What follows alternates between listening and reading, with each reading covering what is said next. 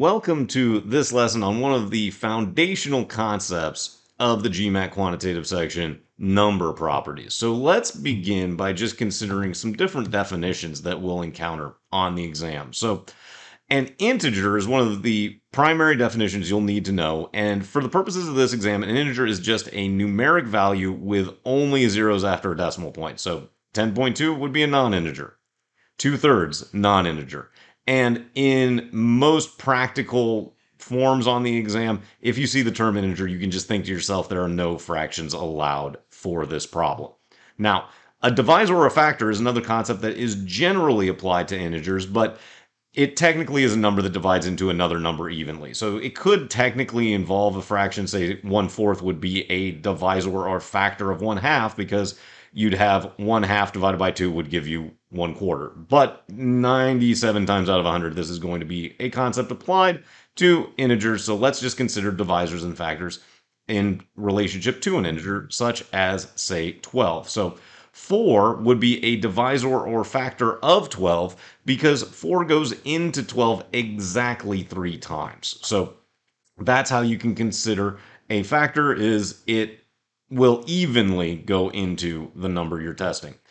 A multiple, however, is a number that multiplies from another number. So again, using the value of 12 as our exemplar, 24 would be a multiple of 12. And generally, the way to think about this in the most simplistic of terms is that factors or divisors are less than or equal to the number that you're testing, and multiples are greater than or equal to the number that you're testing. And there's one overarching rule that you can apply to all factors and multiples, which is that your largest factor is going to be equal to the smallest multiple, which is equal to the number itself. So the largest factor of 12 is 12 itself.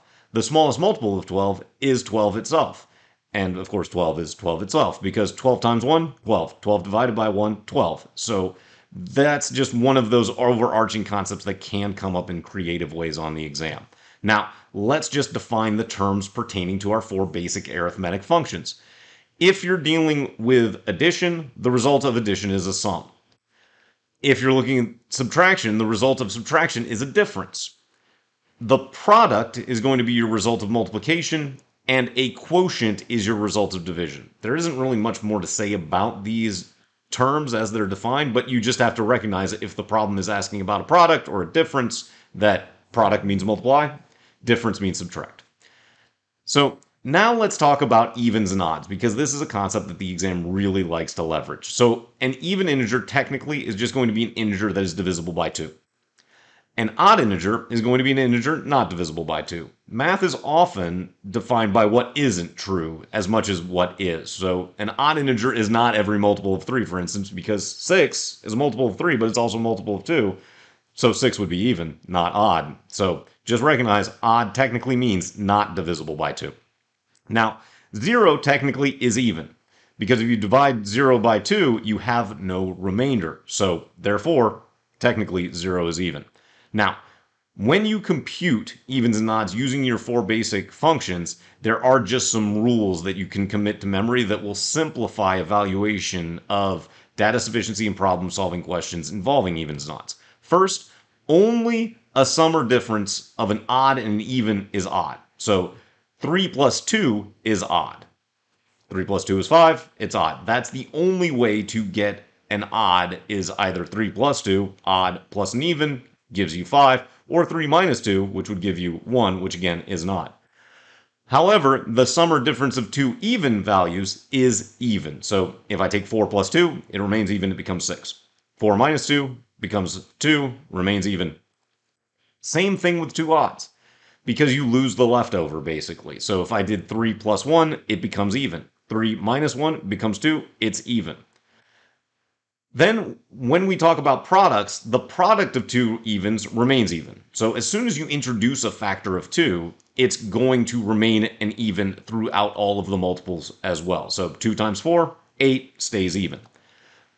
2 odds, however, their product will remain odd. So if I've got 5 times 3, that's 15, still odd. The only way to produce an even is to introduce an even factor. So the product of an odd and an even will become even. Say like the aforementioned 3 and 2, 3 times 2 becomes 6, and as soon as you introduce that factor of 2, it becomes even. Now, there are no consistent rules defined for quotients because you may not even end up with an actual integer, and for that reason, quotients aren't usually tested for odds and evens in this same way. Now, let's talk about some specific integer values that have very unique properties, starting with the value of 1. Because the product of any value in 1 is itself. So 2 times 1, 1. X times 1, X. So any value times 1, whether it's a known value or a variable, is just itself. The quotient of any value other than 0 divided by 1 is itself. So if you divide, say, 2 by 1, it stays 2. X divided by 1 stays X. So again, if you are looking at an integer, it technically has a tacit denominator of 1 and a tacit multiplier of 1. It's just the nature of arithmetic. Now, the quotient of any value divided by other than 0 divided by itself is also 1. So again, 12 divided by 1 is going to be, 12 divided by 12 is going to be 1. X divided by X is going to be 1. And the implicit exponential value of any number is also 1. So if you're just looking at, say, 2 on the screen, you're looking at 2 to the first power. Now, 0 also has a lot of special properties. So it is the only non-negative and non-positive value. So what that means is that 0 is not negative, it's not positive, because 0 itself is what defines positives and negatives. Anything greater than 0 is positive, anything less than 0 is negative. And when you add or subtract 0 from any value, you have no change to the value. So that means if I've got 3 plus 0 remains 3. 3 minus 0 remains 3. The product of any value in 0 is just 0. So if you have 25 times 0, you get 0. If you have x times 0, it stays 0. But you cannot divide by 0 because your result is actually non-real. Your technical result, if you divide an integer or any other numeric or variable value by 0, is infinity. And that is a non-real value because it cannot be expressed on the number line, and therefore the exam doesn't really test it. Because for the purposes of GMAT division, dividing by 0 is not defined. They don't use infinity. They don't use non-real values, so you just got to know, especially pertaining to data sufficiencies and some of the more difficult data sufficiencies that might test this concept, that you cannot define by 0 or divide by 0 on this exam. Now, absolute value is technically the distance from 0 on the number line. And because of that, absolute value is always greater than or equal to 0 because you cannot have a negative distance. So the absolute value symbol is just the vertical lines, and those vertical lines around -4 would be 4 because -4 is 4 units from 0 on the number line. So you can always consider absolute value conceptually as the distance from 0 on the number line if there is no second value within the absolute value symbol. Now, as I mentioned, pertaining to the GMAT, all GMAT math is real. And you can see a bunch of real values, albeit irrational values, on this sample number line with 0 in the center. So, just defining real numbers. They are any values that can be expressed on that number line with 0 as the central point. Now, rational numbers are numbers that can be expressed as fractions, so things like 1/2 or 1/3. Because I know that 1/2 is exactly the exact central point of 0 and 1. 1/3 would be splitting 0 and 1 into equal thirds. So that's what a rational number is. Even if it cannot be expressed as a terminating decimal, it is rational because it can be expressed as a fraction. Now, irrational numbers cannot be expressed as fractions. You can see these on as examples on the number line that we have here. So things like -1/2 pi or the square root of 2 are non-rational or irrational values because you can't say it's a fraction. It's a more complex value. I mean, there's still somewhere some Swiss mathematicians figuring out all of the decimal points far beyond pi. So far beyond the 3 in pi. So these are things that just cannot be expressed as fractions, but we have some basic structures around which we can place them on the number line. And you only want to convert irrational numbers to the decimal system if you are being asked to approximate. Otherwise, there's going to be more savvy ways to place and compare irrational values. So, for instance, Pi, square root of 2, square root of 3, because of geometry, these are probably the only ones that you want to have committed to memory. Pi, of course, is going to be 3.14. The square root of 2 is 1.4 roughly, and the square root of 3 is 1.7 roughly. Again, if you know more than that, like you know that the square root of 2 is actually 1.41, that's great. Square root of 3, 1.73, great, but simplify even more so just to make the mental arithmetic easier as necessary, but only do so if you're being asked to approximate. And also recognize that if you are familiar with the saints' days in the United States, the square root of 2 and the square root of 3 can be memorized by remembering St. Patrick's Day and St. Valentine's Day, because 2/14 in the American month day convention is February 14th or St. Valentine's Day, and square root of 3 at 1.7 would be St. Patrick's Day or March 17th. So just a nice little mnemonic device you can use there. And if you're going to try to compare irrational values to rational values, you want to convert them on the number line. And that's why we've just highlighted the square root of 17 up here. You may be thinking to yourself, how am I supposed to know what the square root of 17 is approximately? Well, I don't. It's relatively difficult to come up with, and it, again, is an irrational number. It cannot be terminated as a decimal and or represented as a fraction. But there is what is known as a perfect square very nearby, and that would be the square root of 16.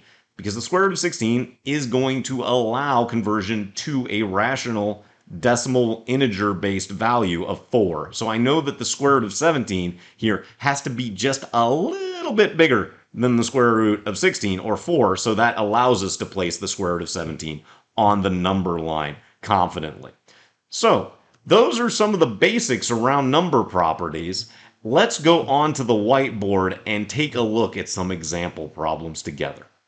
So let's begin by just taking a look at an irrational number style question for problem solving. Now, as always, we'll set up our scratch pad to begin. And so, let's go ahead and grab our answer choices here, A, B, C, D, E. Put a little line over top. Let's see what we're looking for. And we're looking for furthest from 0 on that number line. And you may or may not write out the values on the exam for your own usage, but we see that all of our answer choices are using irrational radical notation. And when that's the case, it's a big neon sign that says, do not translate this into an integer or decimal format. Instead, we want to savvily evaluate things by basically getting out of the irrational format and using some more common values that we would recognize on the number line. So the way that we're going to do that is we're basically going to square all the values to simplify the evaluation. Because we know if we square a square root, we just get the value underneath it. So we'll just kind of put a big parentheses here and test these out and eliminate as we go, because once it gets bigger, we know that we're further from 0, and if we've got a value that's smaller than something, then we end up eliminating it. So if we square 2 times the square root of 10, we're going to end up with 4 times 10, which is equal to 40. Okay, so there's our baseline. Then if we've got 3 times the square root of 8 and square that, we've got 9 times 8, which is 72. So that means we can immediately eliminate choice A, because 72, of course, is further from 0 than 40. Then we've got 16 times 5, which is going to give us 80. And now 80 is greater than or further away from 0 than 72, so goodbye to B. Then we've got 25, because we square the 5, times 3, which is going to give us 75. 75 is, of course, less than that 80 value in choice C. And then we square 6 to get 36 times 2, and we get the exact same value as choice B of 72, and can confidently select choice C as being the value of these, or the irrational value listed in the choices that is furthest from 0 on the number line. So now let's scroll on down and we'll take a look at how this would apply to a data sufficiency problem. So as always, we have to start with what we know. And so in this case, we've got y minus z, and we want to know, is that even? Question mark, we put our little y/n there, box that off, so that we never lose sight of what we're being asked about. Now, we know that we had those list of rules, right? Even minus even is going to produce an even. We know that an even minus an odd is going to produce an odd. And we know that an odd minus an odd is going to produce an even, because the remainder of 1, when you have an odd divided by 2, goes away if you subtract the odd by an odd. So what we need is going to be to determine if y and z are the same even versus odd. Because if they're both evens, then y minus z is even. If they're both odds, then y minus z is even. But if one's an even and one's an odd, the answer is always no. So condition 1 says that y plus 1 is less than 0. So this just tells me that y is negative. So y is less than -1 to be exact. But does that tell us anything about whether y is even or odd? Not at all. So that's going to allow us to say this by itself, not sufficient. Our options are going to, of course, be B, C, E at that point. Now, condition 2 says that z minus 2 is less than 0. So that means that z is less than -2. Or, sorry, +2. But by itself, that doesn't even tell me if z is positive or negative. So that alone is not sufficient, so we can eliminate choice B, because that would mean that condition 2 alone is sufficient to determine always an answer. And when we combine the two, we still never know whether z and y are even or odd. So if y were to equal, say, just got to be less than -1, -2, and z were to, say, equal 1, then -2 minus 1 would be 3, and the answer to the question would be, well, it's odd. But if y were to be, say, -2 and z were to be just 0, well, now it's an even. And so we get both outcomes. We can plug in with yes-nos a little bit more readily, but even with both conditions, we never determine whether y minus z is even. We just determine, and honestly, we don't determine much even about negative versus positive necessarily, but we eliminate choice C and we select E, because at no point do we get enough of information to determine always if the answer is yes or no to that question of, is y minus z even? So go ahead and apply some of these concepts around number properties in your own continued practice through data sufficiency and problem-solving questions as you get ready to take your own GMAT exam in the future.